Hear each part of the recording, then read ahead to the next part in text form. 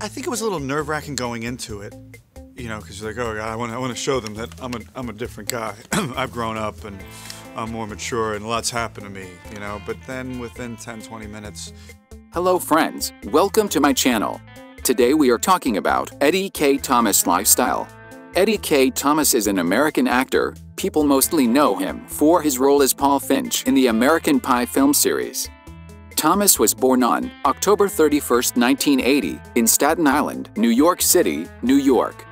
His current age is 41-year-old. Eddie's sexual orientation is straight. He is of American nationality. He belongs to the Ashkenazi Jewish ethnic background.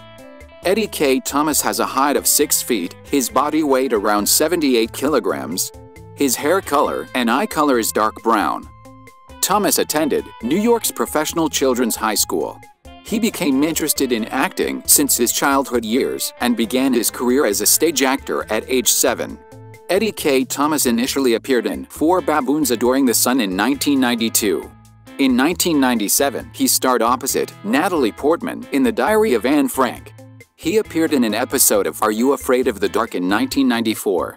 Thomas appeared as young Flacco in 1996's Illtown.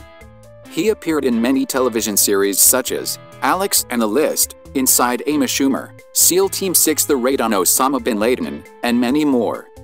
Thomas has an estimated net worth of $7 million. Eddie is the owner of expensive cars,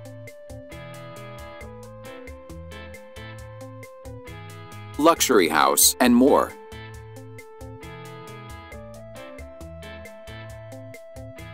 Talking about Eddie Kaye Thomas' personal life. Eddie Kaye Thomas previously dated actress R.A. Grainer. Their relationship was short-lived. Since then, Thomas has not been involved in any other relationships. At present, he is believed to be single. Eddie has a huge fan following on Twitter, Instagram, YouTube, and Facebook. This is all about the lifestyle of Eddie Kaye Thomas. Thank you for watching. If you liked the video, please subscribe to my channel.